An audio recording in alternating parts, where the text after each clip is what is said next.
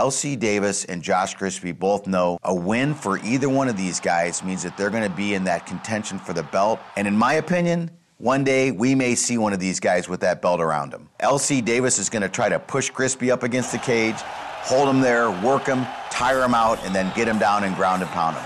LC Davis, those guys work cut out for him because Grispi's a big kid.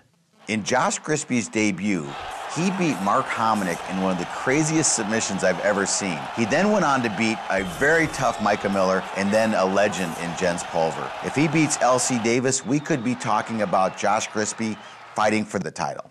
One man is on a mission to reclaim his title. What an impressive showing from Jamie Varner. Another is looking to make his own mark in the sport. Shalorus has ended it quickly. Jamie Varner is on the road to redemption, but must first take down undefeated Kamal Shalorus. Plus, LC Davis and Josh Grispi face off. Big right hand. He's out. He's asleep. World Extreme Cage Fighting presents Varner vs. Shalorus, live Sunday, June 20th from Rexall Place in Edmonton, Canada. Only on Versus.